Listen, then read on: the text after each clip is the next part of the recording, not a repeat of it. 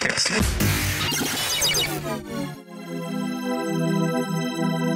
demystify what goes on behind the therapy room door. Join us on this voyage of discovery and co-creative conversations. This is The Therapy Show, Behind Closed Doors podcast, with Bob Cooke and Jacci Jones. So welcome to this next episode of The Therapy Show, Behind Closed Doors. And we've got our co-presenter, guest presenter, I don't know how to refer to you, but Steffy Cooke, who is the other half of Bob Cooke. Steffi's on this episode because she's got a wealth of experience working with children as an ex-social worker. How long ago was that? I started working as a children's social worker in the 80s. Lots and lots of experience, and kind of transferring that into the therapy room. Yeah. Well, I did quite a lot of work therapeutically with children. I worked with children in a town in Norfolk. And at the time, there was a high level of child sex abuse. Wow. Interfamilial and, familial. And so I got involved in working with the police and a team as a child therapist, helping them to recover from that, or helping them to process it, at least not recover, because that isn't something that you can recover from, really. You just learn to live with it. Yeah. Wow, that must have been interesting on one hand and quite traumatic for you on the other hand. Yeah. I've got this thing about, when people talk to me about post-traumatic stress and how it impacts on them and things, and to be a witness to somebody else's trauma can have an effect on you just as much as if you're part of that trauma. So that must have been... Yeah, that's how I got into transaction analysis, actually, because obviously I decided I needed therapy. Yeah. I've got a cousin who worked with quite a high profile case, probably around the same time as you, and it had a massive impact on her. Yeah. So anyway, we digress. So working with children, we thought we'd touch on the different ways that we work with children in the therapy room, whether that's children on their own or children's with parents, and how that pans out in the therapy room. Yeah. Okay. Yeah. So what does a therapist need in order to work with children, as far as legislations and different training maybe? Well, first of all, I would always say what's really important is that you learn a developmental model. Yeah. So where that child is at and what the deficits are in their development. Yeah. Yes. Yeah. An adult, really. I mean, we always say to our trainees that if somebody can't verbalise how they're feeling, they're probably experiencing something that's happened to them pre-verbally. Yes. Yeah. So always, whether it's Stern or Mahler or Piaget or whoever, have a model in your head about how you're going to work, so that you have an understanding of where the deficits are. Yes. Because they will be stuck in those deficits, and that's the area in which you need to help them get out of. Yeah. On a therapy, one of the things I refer to an awful lot, regardless of the age of my clients, is Pam Levin's Ages and Stages. Yes. I love that, literally. Yeah. It puts things into perspective, age related, although I think what she was referring to as a 12-year-old is probably different to what we're seeing as a 12-year-old in 2021. Things have maybe shifted a little bit one way. Yeah. But I like a process to follow. I find that one quite useful. Yeah. And so the other part of this I think is really important, is that you have an understanding of attachment and the levels of attachment, normal attachment, avoidant attachment, anxious avoidant attachment. Yeah. Disorganized attachment. Have a model in your head so that you understand about attachment, because growing up, children need to have that continuity of attachment to be able to develop normally. Yeah. Very often we'll see that reproduced in the therapy room by how the child behaves, whether they're withdrawn, whether they're not communicating, or in some way showing you their attachment model. Yes. How they behave. Yeah. So if you know that, then you know how to work with them, because it's pointless trying to work with somebody, work with a child who has huge attachment issues by involving them in something that will trigger that. Yes. Yes. It's important that you don't trigger their previous trauma by doing something inappropriate. So you have to have an understanding of the charm model. You have to have an understanding of an attachment theory. Whether you read Bowlby or whoever, it's important that you do that. Yeah. And you will get that by the training that you do. So I recommend that you do train. You don't just walk into it and say, well, I've worked in a school, so I know about kids. Yeah. That isn't good enough. No. I'm a qualified nursery nurse, so I kind of all the Bowlby and all that sort of stuff. But I attended your training at the Manchester Institute, the child and adolescent one, and just different techniques of working with children, activities, things that you can do, because some children, you know, as you said, they can't verbalize things. They find it difficult to talk about things in a therapy room. So doing activities or things where they can express themselves. You know, I'm an ex-foster carer, and some of the children that we had, you know, had play therapy, where they talk vicariously through play, and when the attention isn't on them, often they will talk more freely.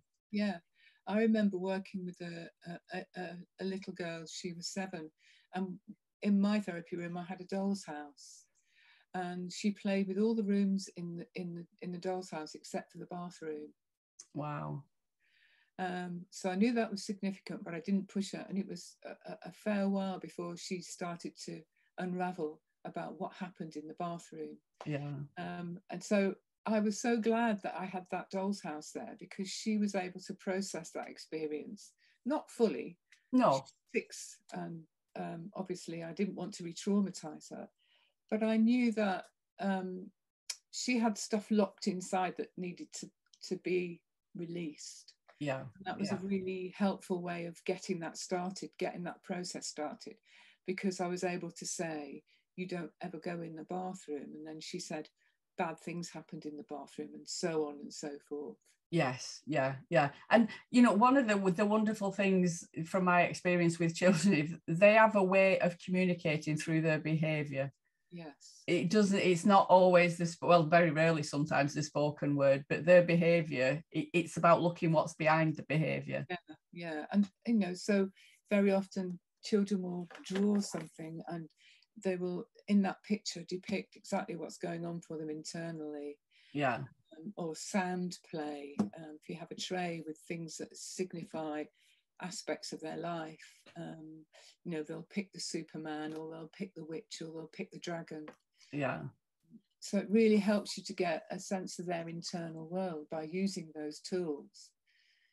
And helping them to unravel what's going on for them. Yeah, I think one of the things I'm working increasingly with parents and children together in a therapy session, confidentiality, and how much do we share or should we share if we're seeing the child on its own with the family or parents. I think that's really important, that you from the get-go have we call it a 3-cornered contract. Yeah. In my modality, we contract for work, so we have a very clear, mutually agreed process of what's going to happen in the work. Yes. And so in a 3-corner contract, you've got a contract with the child and a contract with the parents, and the parents have got a contract with you. Yes. And so usually what I say is, if I'm going to work with your child, obviously what they tell me is confidential. But, however, I'm also very mindful that there will be some things that I will contract with your daughter or your son to share with you, because I think it's important that you are involved in this process of change. And if it's going to help and support that change for all of you, I would want all of you to work towards that. Yeah. And obviously, you've got things like safeguarding. Yes. So you can't contract with the child to say, I'll never say anything to anybody about anything you tell me. Yeah. Because there will be some things that you have to do to protect them. So I think it's important that you are absolutely transparent and say, obviously, I care about you and want to protect you. So if there's something I think I need to tell somebody to protect you, I will. Yes, yeah. And that's kind of how, there's always a caveat to mine, you know, that it's really important that they see it as a safe space, that they can share things. Yeah. But also, you know, if I feel you're at risk of harming yourself or somebody else, then I need to break confidentiality. One of the ways that I'm increasingly working with children and parents is to kind of have sessions with them both in the room and then do individual sessions, because a lot for me, it's not been about trauma in the past. It's more about communication breakdown, you know, with teenagers, an awful lot of teenagers. So I think it's important to work with the parents as well as the children, because they're the ones that are with them a lot of the time. Yeah, again, I think that's really important that you make that abundantly clear, that let's work together in this. Yeah. And again, you contract for that. You know, I will work with you both, and I may have you separately sometimes, just to get an insight, which is sometimes difficult because people can't always share everything in front of each other. Yes. However, again, the caveat is this isn't about taking sides. This is about working to find a way forward. Yes, 100%. I think it's a skill. I think it's a great skill. And I think, I mean, I did family therapy training with the child and family psychiatry clinic that I worked at. And I found that resource so very helpful. I think it is a very, very important skill to have. And if you can do that and stay absolutely in you know, in the middle and not on either side. Yes, yeah. That's really, really important. Yes. So that you completely trust that you are helping them to work it out, to find a way forward. Yeah. And I think it, you know, for some parents, there can be quite a big fear of being judged on their parenting skills.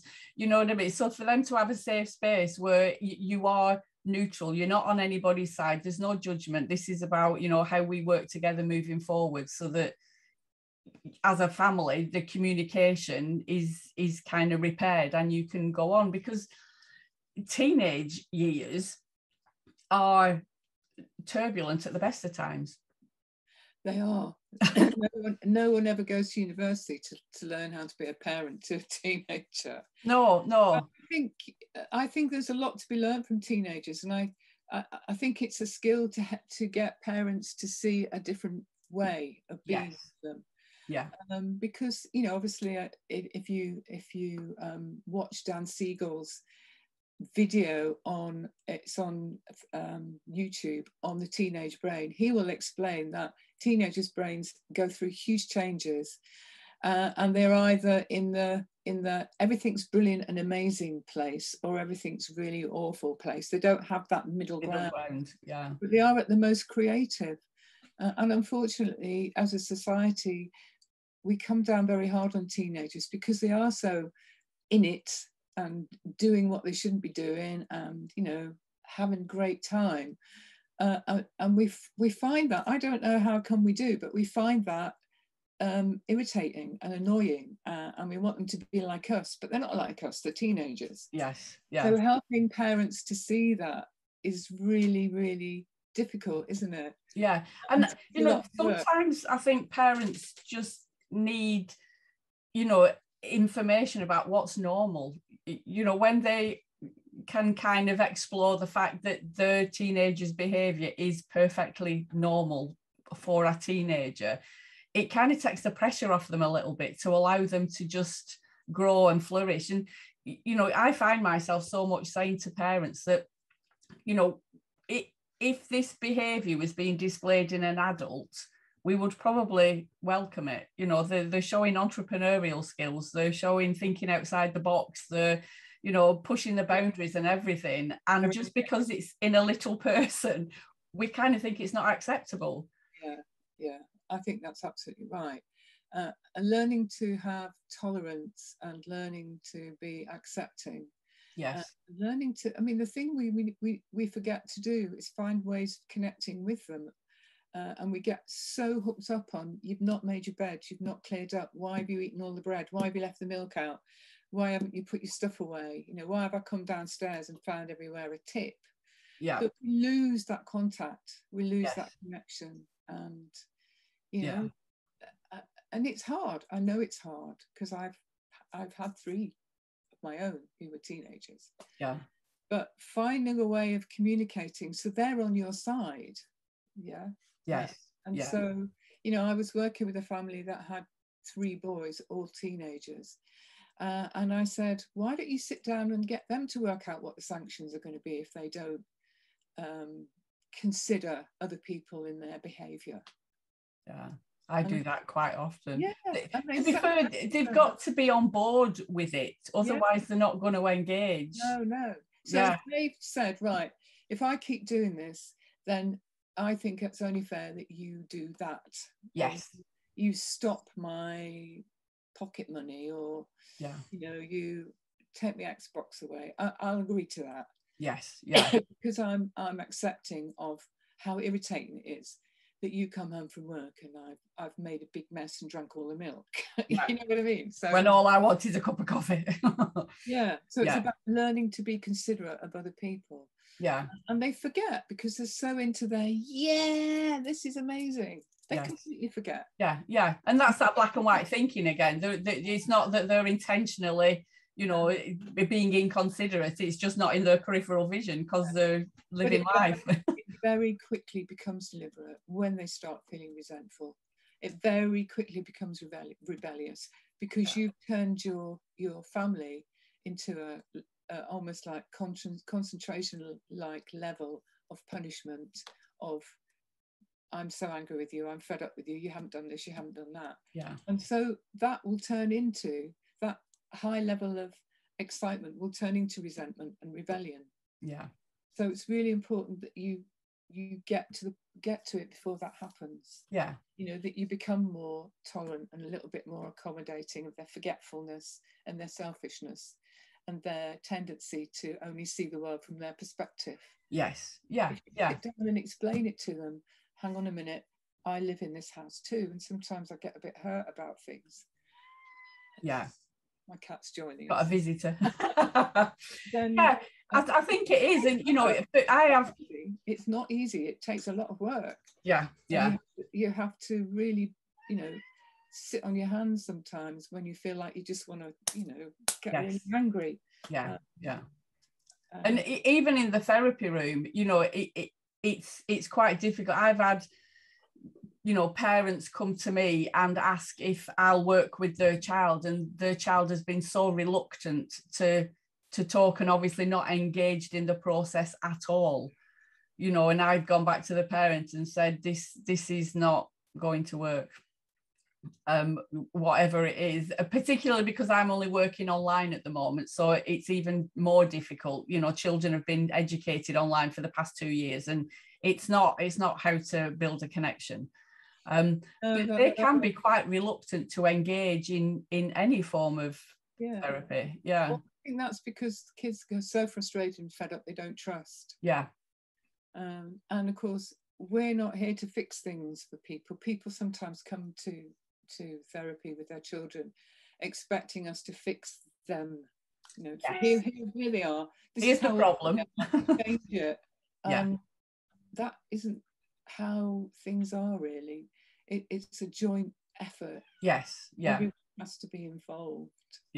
And I think, you know, particularly with teenagers, I know we've not touched on the younger age range, but particularly with teenagers, you know, I'm very aware of being drawn into their game, you know, that they're playing, where they are disconnecting, where they're not engaging in things. And, you know, I try my utmost to not buy into that, which can be quite difficult sometimes. Staying out the game. It really is hard. I mean, people play games because that's the only way they know how to get the intimacy. And the payoff is a negative one if you play that game. So it takes a lot of work to help people unravel that and understand that they're in a triangle. They're in a victim, persecutor, rescuer triangle very often. And that's a good technique to teach them, actually. But we all know that, you know, in transactional analysis, one of the things that we talk about are strokes, and there's positive strokes and negative strokes, and any stroke is better than no stroke. So if you've got quite a disruptive child in the house and they're getting lots of negative energy, it's a connection. It is, yeah. And that's why kids rebel, you know, they are starved of what they really need. And very often, sometimes families have that's their process. That's how they've always been. You know, they give negative strokes instead of positive strokes. Yeah.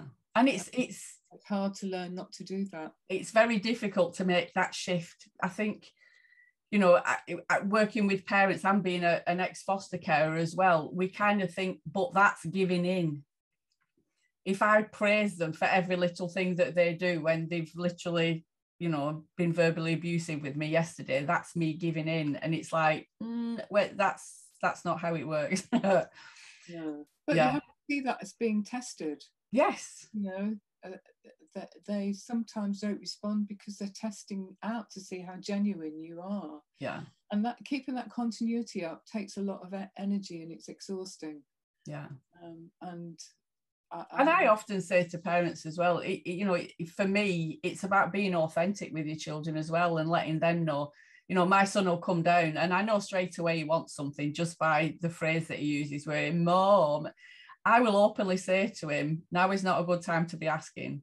Do you know what I mean? If I know I'm not in a good place, I'm not going to give him the benefit of the doubt. He's likely to not get what he wants purely because of the place that I'm in. And I think that's something that often we don't take into account. It's not just about the children, it's about the parents and what's going on in their life that we bring into the relationship. Yeah. Even as therapists, we've got our own baggage sometimes. So it's just understanding that how we communicate with others has an impact on both on us and them. I think that's important. So if I did family work with a mother and child, or children and parents, I would always help them, first of all, to really understand their own process. Yeah. Which is why it's important to have them all together. You know, yeah. How do you do things? How do you ask? How do you give rewards? How do you, you know, when you punish, what kind of punishments do you, sanctions, I call them sanctions, not punishments. Yes, When kids get into trouble, how do you sanction them? So I have an understanding of how they work. Yeah. Sometimes I have to help them unpick that and see that that's actually not very useful. Yeah. And like you said, you know, to have time out to say to a child who's so desperately wanting attention and needing to say, okay, what I want you to do is just go away and do such and such for a few minutes and come back in 15 minutes, or I will attend to that, but I will do that after tea. So you're kind of setting boundaries around yourself so that you're not hooked into the game straight away. So it's learning that's really important. Yeah, and it's a skill. And I think, you know, when they're younger, we deal with them, you know, one way. We think we've got this parenting malarkey sorted out, and then suddenly all the goalposts move and it's like, what? I'm back to square one again. This is a different person. I have no idea what I'm doing with this. And that's parenting. You know, and the upper end of teenagers, allowing them to fly the nest is quite a transition for a lot of parents. They are practicing being an adult. It is. It's when the rose-coloured glasses come off your child and they realise that you're a fallible human being. Yeah, we're just winging it. Yeah, and it's how you present as that fallible human being that, you know, actually you say, I'm just the norm. This is how life really is. And no, there isn't a Santa Claus. And yeah, I can be ugly when I'm angry. You know, it's that kind of reality that if you push my buttons, you need to know that there is an impact and you have to deal with that. So it's all of those things, you know, learning that I remember learning that my parents had sex. Wow. That was really Don't shocking. say that. No, they don't. So it's all of those things that you go through. That you know, you have differing views. You don't believe in the same things. Sometimes your parents will say something and you'll think, I'm definitely not on your planet. But it's learning to accommodate that and accept that. Yeah. And, you know, just to finish off on, I think it's really important as a family to explore rules and values and beliefs as well. And every family is unique. I don't think, you know, we touched on the training. Yeah. It's modifying it for each family, because we all have our own standards and values on how we should parent. I always do a kind of, what's the worst thing your mum and dad could do for you? And I always do with the parents, what's the worst thing that your child could do to you? You know, when they say what they say, it's really amazing. Yeah. The things that they come up with that their parent never thought of, or the child never thought of. Yeah. And they assume the complete opposite. And that's what we can bring in the therapy room, just an insight into how the parents are for the children and the opposite. And when it goes well, it's wonderful to observe. Yeah. So thank you so much, Steffi, for coming on and doing this. No doubts we will come back again and maybe look at the younger age, working with younger children and how we can do that. Okay. So thank you so much, and I'll speak to you soon. Okay. Nice. Take care. Jackie. See you again soon. Bye. You've been listening to The Therapy Show, Behind Closed Doors podcast. We hope you enjoyed the show. Don't forget to subscribe and leave us a review. We'll be back next week with another episode.